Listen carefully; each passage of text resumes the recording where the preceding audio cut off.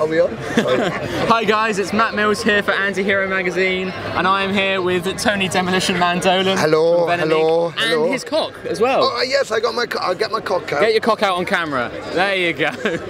That's my cock. It's small, but it's beautiful. Oh, we're going to get demonetized on beautiful. YouTube for that. Yes. I mean, we can censor it. We can blur that bit. Pixelate my cock. Blur out Pixelate my cock. Oh, it's so I've good. never had my cock pixelated, actually. I wonder how that feels. There's a first time for everything. Yes, exactly. Yeah. You're going to do it, Matt. Perfect. Yeah, that's it. Thomas in editing, you need to blur out his cock. Yeah, Thomas, he's going to pixelate my cock. There you go. Perfect. Anyway, you're here. Yes. Yes. Let's talk about music for a change. Okay. You go first. Okay, yeah. So you are here with Venom Inc. Obviously. Am I? Oh yes, I am. Yeah, I think so. Yes, I thought I just brought my cock, but yes. Unless that was someone else that I just saw on the main stage. It could have stage. been, I don't know. Yeah. I don't know. Because whoever it was on that stage did very, very well. Oh, that was me. Oh, that was me. Okay. If you said it was shit, I would have said it was someone that's else. how it works, right? Yes, Yeah, exactly, yeah. Oh no, that was me. I'm disappointed you didn't get your cock out on stage though. I was desperately wanting to get my cock out on stage, but you know, it was too many people, and sometimes it gets embarrassed. I get a bit embarrassed. You get self-conscious. I do get self-conscious because it's small, beautifully formed, but small. Yeah. So yeah. Yeah, I've dropped that line a couple of times. Well, don't worry about it. It works. It does work. Yes. If they love you, of course. And obviously, Venom, a classic metal band. Obviously, he had such an influence on so many genres, so many groups. So when you were starting out and you were sort of making those initial albums, obviously you weren't there for the start of Venom. Well, yeah, I mean, I kind of rolled along the same railroad tracks, so we were all kind of friends, and we all grew up together, and we're all label mates. And I guess all kind of synergy. The music was kind of the same. I went a more the same kind of track, but not the satanic thing. They went the satanic, but I didn't. So I was kind of there from their formation and the whole thing, and it excited me, when friends were doing that. And it's quite strange now because the controversy of like, oh, they're black metal and Venom's not black metal, and when you listen to black metal, it's like, well, no, they're not. I mean, black metal symphonically probably owes more to Battery, yeah, as a sound, Celtic Frost and yes, stuff like exactly. That Incredible orchestrated pieces, but inspired as they were by the grotesqueness of Venom, that loose, we couldn't give a fuck, it's just an event. And I think that's what I always loved about that, because I was a punk and I loved that just happening, and I've taken us all over the world playing clubs because I get the proximity really close. And the atmosphere works when it's the audience and us, and usually like today we did Witching Hour, and usually when we're in a club scene, that's the moment everybody just becomes one thing. We all separate and we're all getting into it, and by the time we hit that, it's like an apex of just togetherness, and it's a wonderful feeling. And I think that's the beauty of Venom, the history, all the music that we've done, myself and Mantis, but I wanted to play the whole legacy. I'm not interested in the politics. I know Conrad was here last year, and that's like, whatever he says, they said, it's like, oh my God, It's the music that matters, right? At the end of the day, music is an emotional attachment. Am I moved by that? You'll watch a band down here and someone will go, fuck, I love this band, and someone else will go, yeah, they don't do anything for me. Why?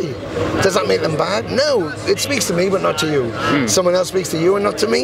Yeah, exactly. But when it speaks to you, it just speaks to you. You don't know why, it just does. And to be able to play at this stage and all that, to be able to play a single, the first single, Live Like an Angel, from 1980, and have people react as if it's the first time they've heard it. Man, you can't get better than that. That's just fantastic. You can't get better than that. Like Priest last night. I mean, the Priest play Ripper. Oh, that was amazing. Who gives a shit? When they wrote it, it's like, oh my God, it's the Ripper. Yeah, it's always going to be an anthem. Always going to be an anthem. Yeah, that's it. Lemmy is the Spades. On and on it goes. Yeah. Good songs are just good songs, and you feel great when you hear them, and that's what it is at the end of the day. Yeah. If we played and people were like, nah, it's not doing it for me, we wouldn't be playing. We wouldn't be keep touring. We're touching the core of people because we don't have the bullshit around us. I'm not wearing sunglasses, I don't have the hair, we don't stay in 5-star hotels, we don't have our own Learjet, we just go plug in and fucking play.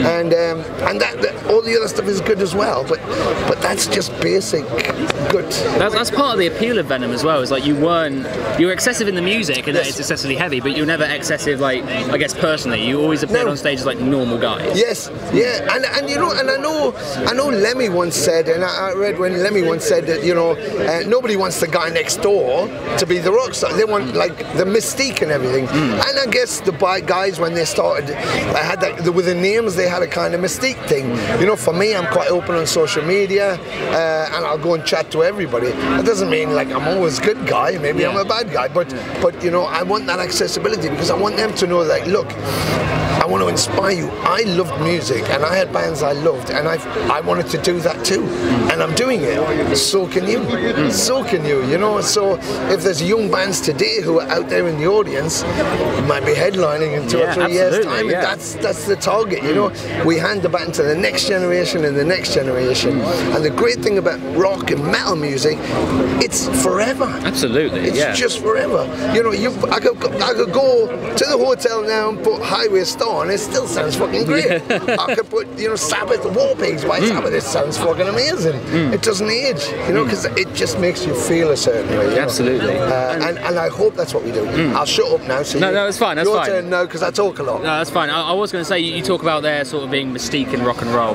There was, in some ways, there was a mystique about Venom to begin with, because people were wondering, oh, are they satanic? Do they actually believe what they mean? Did that sort of, I guess that debate, did that ever grate on you? Like, no, I don't think so. You know, I mean, the guys used it as a tool. The same as Kiss with the makeup or something. They combined a whole load of things together and made this grotesque ball of snot and called it Venom and just threw it on the ground, and people went, oh my God, what's that? And they shit themselves. And kind of that mystique grew. And over the years, it's kind of peeled away.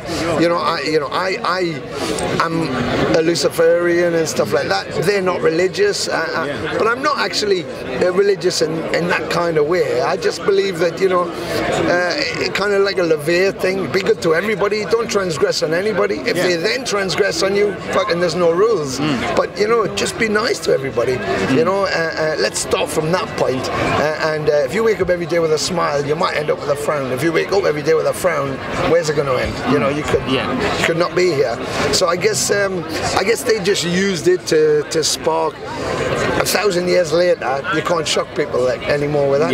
You know. So, but I drew from the teachings and put together my own kind of ethos about it. You know. So I kind of follow it. And the new album we did, Alvia, from the cover piece to the theme, other than the heavy metal theme of it, that's what it's about. It's about speaking to us. You know.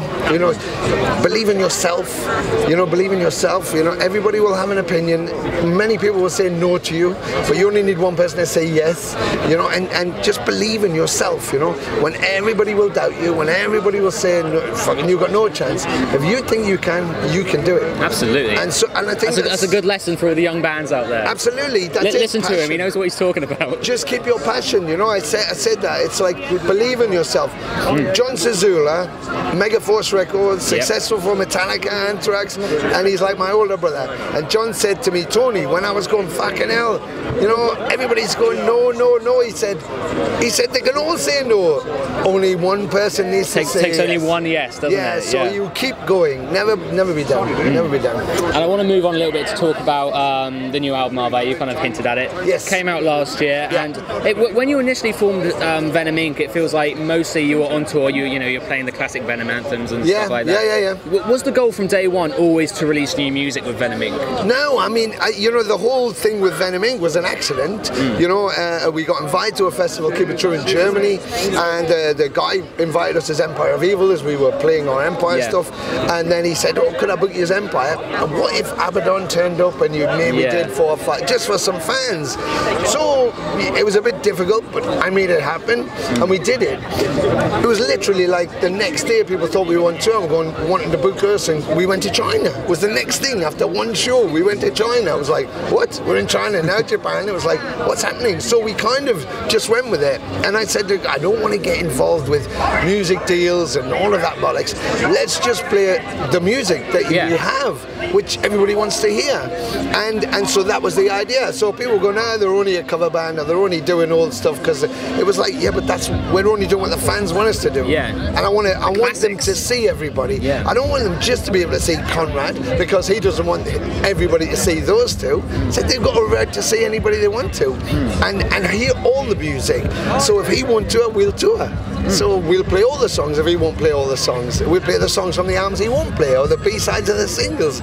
So I just wanted to bring the music out to the fans and let them have everything that they wanted to have, and that was the intention. And then after 2 years of touring, John Zazula was going, "You got to make an album," and it was like, "But why?" And I was pushing really hard away from it, and he was pulling me in, and eventually went, "Okay." So we did some demos, sent them. The rest was history. It's like, oh my! And now we just released War.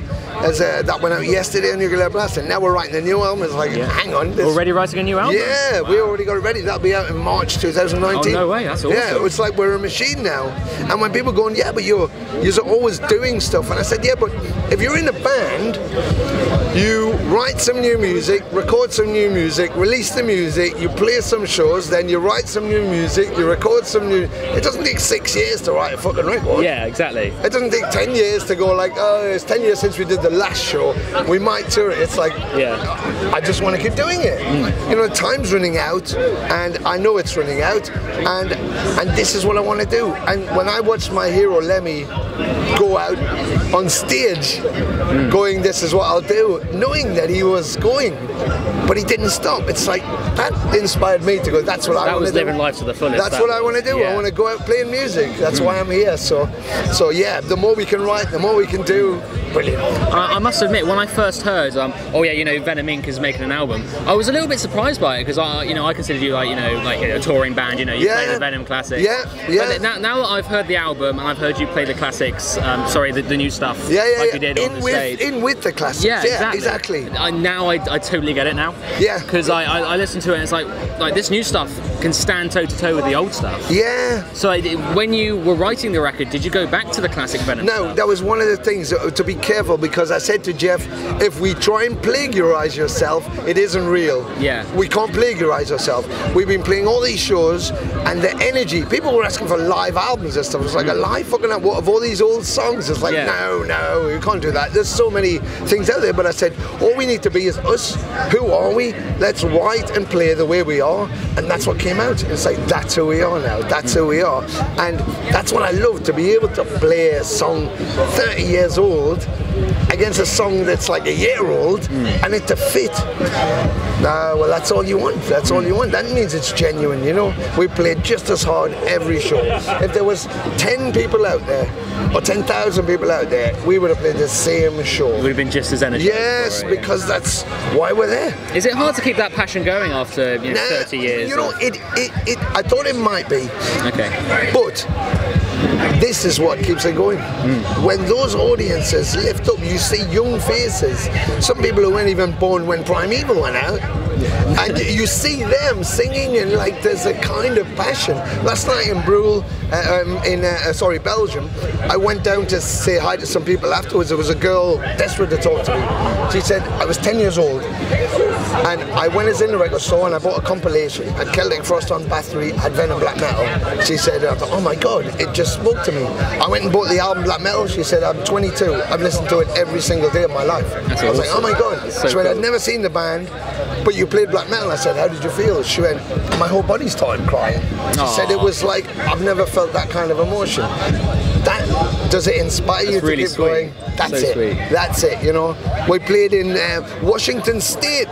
I came off stage, there was an older guy, big white beard, looked like Father Christmas, tears coming down there. I walked past him, I went, you alright? And he was like, and then I went back in to get some. I came past, I said, are you sure you're okay? Are you okay? And he went, yeah, you did this. I said, oh shit, did I hit you? It's your fault. And he went, no, when you played Poison, I was like a 15-year-old kid again.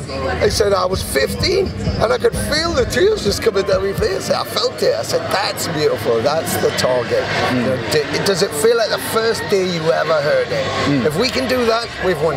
That's all I want to do musically. The politics is the politics. That's what it's about, you know. And I wanted to ask as well, with Venom being like, you know, originators of so many styles of metal, are there any like really young bands that are drawing your attention at the moment that make you inspired? Yeah, I mean, you know, kind of promoting a band called No Raza at the minute, No Race from Colombia, you know. I mean, there's millions. Rosette and Tantra, Rosette from Germany, Tantra, you know, I'm into thrash, so Dust Bolt. Yeah. I mean, you know, we toured with some of these guys and you see them and think, fuck, Ultraviolence from Italy. You know, they have a hard time getting out of Italy, but when you hear them, their singers, like, he's like this, he looks like he's 8. And then he gets on stage and it's like, fucking hell, he's got bigger nuts than anybody I've ever met. It's like his voice is like, where did that come from? Oh, sorry. That's right, that's right. But that's, for me, that's what it's all about. I see this, they're inspired, and then they come to us and they want to give me their music, and I love it. I mean, I think I've got a stack of about 400 CDs now from all of these bands who give me them on tour, and I listen to every single one, and then I post it on Facebook and I tell people to go check it out, and then people go and go, oh, I'm getting this new music, oh, I heard this band and that band, and it's that, you know, it keeps that going, that inspirational thing, you know, which is wonderful, you know, and it's like the field's being cultivated so much, and wherever you go in the world, people go, yeah, well, metal's not what it was. It's like, I'm telling you, I'm looking at it. It is. People that say that just aren't looking hard enough. They're not. They're not. Maybe they get sidetracked by genres too. Yeah, that's a good point. I'm this, so I don't listen to that because I'm this. It's like, no. Just open your mind. Absolutely. You know, back in the day when we went to see shows, I would go and see AC/DC with my Motorhead thing and Rose Tattoo and whatever it is. The kid next to me had Rush and Styx. I didn't go, you're into Rush, or you're in. Yeah. It was like, we didn't give a fuck. We were all at the that. same show. Who cares? Yeah. You know. And yet now there was a band, friends of mine played a new thrash show in northern Italy, and they didn't get many people there. And some people I know who are into traditional thrash said, oh yeah, but it's new thrash. I went, oh, stop it. Yeah. Stop it. It's just thrash. And I said, the band is off the planet. You should have went. And they were like, well, you know, they're just young kids. I said, so? You know, it's closed. Don't close your mind. Music has never been closed. That's a good lesson to end on. Absolutely. Keep your mind open. Open your mind. Thank you so much for hanging out. You're very welcome. Demolition Man from Venom Inc. Thank you so much. Pleasure. Go out and buy Ave. It's fantastic. Buy it. And it's full of Christian pop anthems. Christian pop. And the new single War, that's on a 10-inch. Now it's 10 inches of pure pleasure. Yeah. Unlike my cock. We're back to your cock again, aren't we? Yeah. Back to my cock.